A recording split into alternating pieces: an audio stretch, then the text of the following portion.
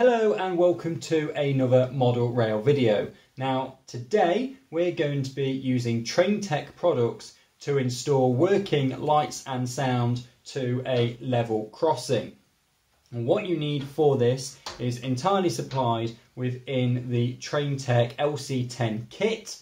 You get a level crossing light with all the circuitry, you get a speaker, you get wires to connect everything together. You also get a mounting cap, and Traintech also kindly sent us a sensor to go in the track further up the line to start the sequence off. A bit of a disclaimer before we start, I bought these single. It's probably better to buy a pair because then you've got two working in tandem, unless of course it's a small country lane which would only have one.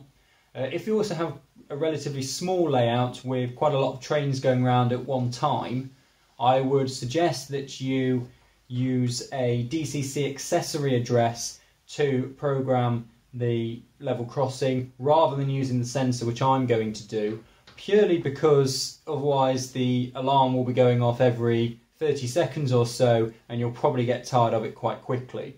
But everything you need is supplied in the kit and no soldering is required. So let's get started.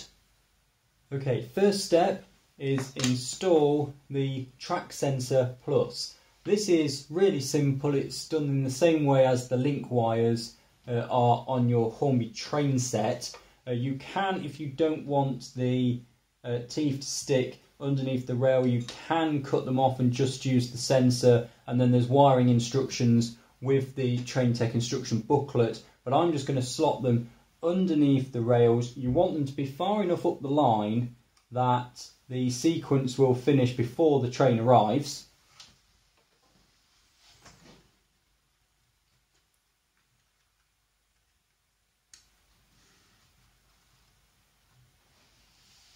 And all you want to do is just slot it in like that. Step 2 is connecting it to the light.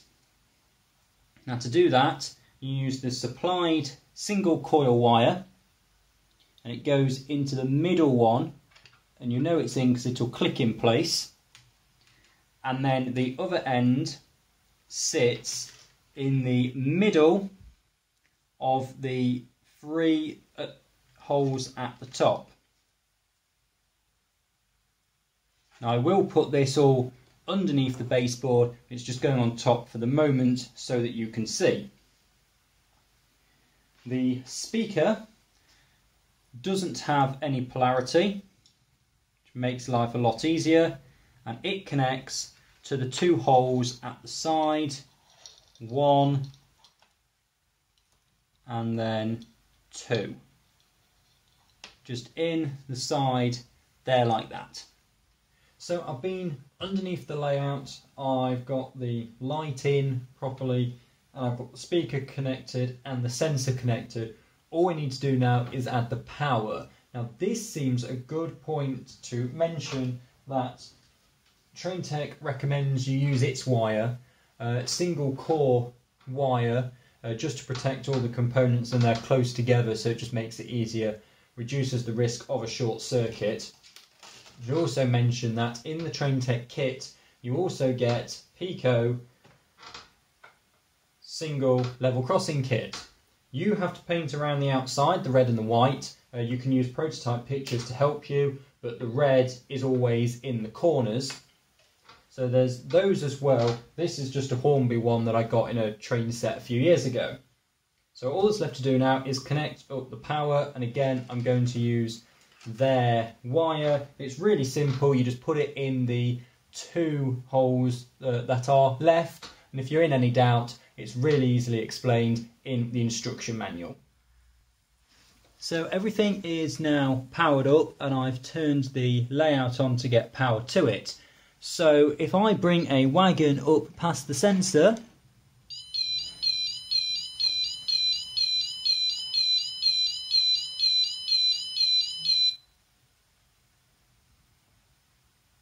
you will see that the sequence starts. Now, there are two settings that you can have that setting, or you can have so you can have it for red and amber lights flashing for 7 seconds, or you can have it flashing continuously.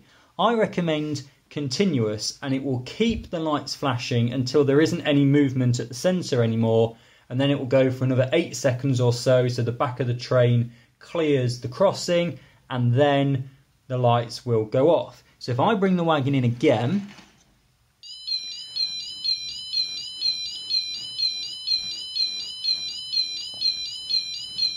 and just keep doing this to simulate a moving train, you will see that whereas before the lights went off, this time they will keep going because there is movement by the sensor all the time, simulating a long coach train or a 30 wagon coal train, for example, going past the lights.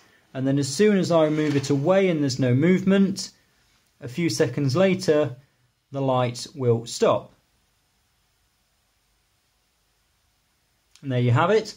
And that is installing a Traintech level crossing lights and sound to your layout, again in under an hour.